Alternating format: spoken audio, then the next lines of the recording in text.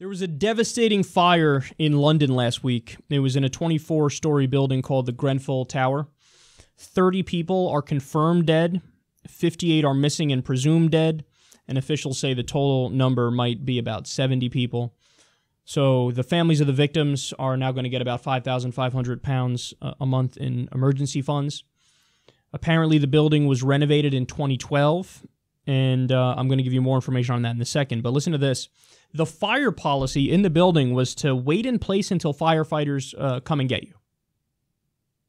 That proved to be the worst possible advice in this situation because the fire spread insanely fast. But here's the even more stunning part of this story. Look at this. Grenfell Tower was clad in flammable panels banned in the U.S. to save under £5,000. That decision has now claimed more lives than the 7/7 bombing.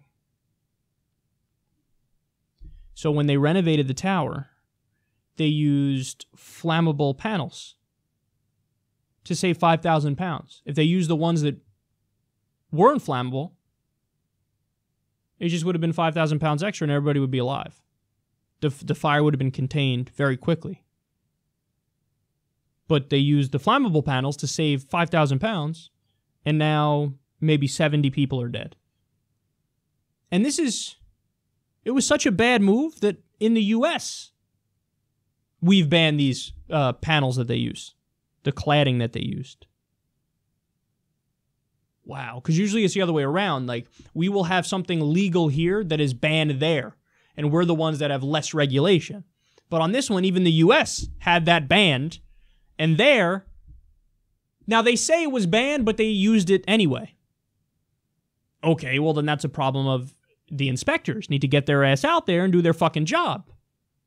But furthermore, listen to this. There were 2 women who lived in the towers who blew the whistle on this repeatedly and said, we're going to sue the people who built this because this is not safe. And it appears like they died in this fire. Come on, man. Come on. We got to be better than this. Inspectors, do your jobs, you know. I actually don't know. Some people say this is banned there. Some articles say this isn't banned there, this type of cladding. But if it's not, ban it, ban it, ban it. And if it is, got to get the inspectors out there and whoever was trying to stonewall them, when they were blowing the whistle on this, the women, they were threatened with a lawsuit.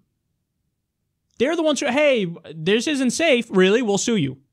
Find those people, track them down, make a case against them, and lock their asses up. Because this is what happens when greed is run amok. You get situations like this, and it's totally unacceptable.